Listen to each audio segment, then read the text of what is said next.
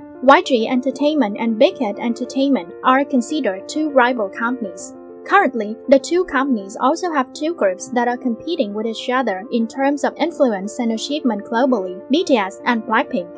Many people think that these two companies can cooperate to do something, whether in music or business. And perhaps until a few minutes ago, netizens still held the same mindset until YG and BigHit suddenly released a shocking announcement when they confirmed that they will cooperate on some projects. On January the 27th, YG confirmed that it had completed an agreement to strengthen a strategic partnership with BigHit. Accordingly, the two companies are expected to develop in different business areas, such as platform applications, distribution, and other content.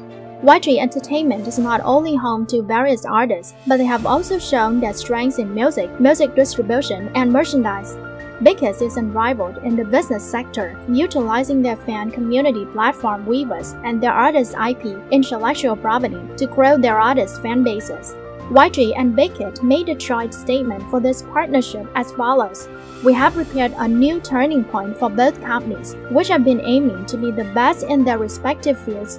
We will grow together through various collaborations that will influence the overall entertainment lifestyle."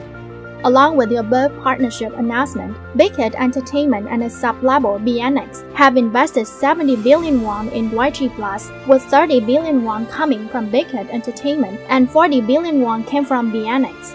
YG+ is a sub-label of YG that specializes in YG's content development. Through this partnership, YG Entertainment will expand its global reach and artist influence through BigHit Entertainment's Weverse.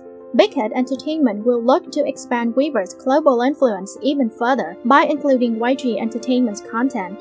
In addition, YG Entertainment plans on continuing to build innovative models that can be used to provide new experiences to their fans by collaborating with BigHit Entertainment and YG+ for the distribution of merchandise. YG+ will collaborate with BigHit Entertainment's physical album and digital music distribution, as well as merchandise business. More understandably, maybe in the near future, we will be able to see YG artists joining Weverse, and official albums and goods of BTS will be distributed through the YG+ channel. This means that even the most unimaginable things like Blackpink appeared on Weverse and BTS albums sold by YG are about to come true.